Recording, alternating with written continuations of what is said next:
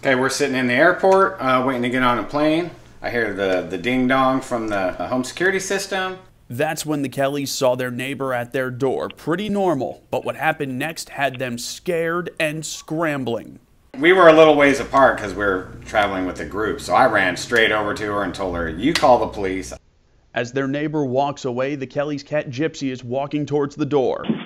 And that's when it happened. Take another look in slow motion. Their neighbor winds up and kicks the cat right in the face.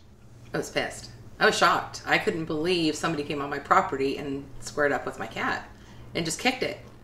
Gypsy is doing okay now, but the Kellys are still livid, not just at their neighbor for landing this kick, but at law enforcement for doing nothing about it. How can somebody be allowed to just come over to my house and kick my cat in the face? To find out why nothing was done, I obtained the KCSO incident report. In it, the deputy refers to the kick as a shooing motion, but the Kellys say this is not a shooing motion.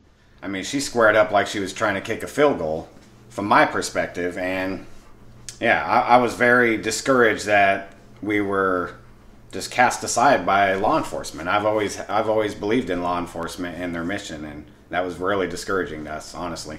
They don't want to take it serious. I wouldn't classify the cat being lifted off the ground and being kicked into the pillar as a shooing motion.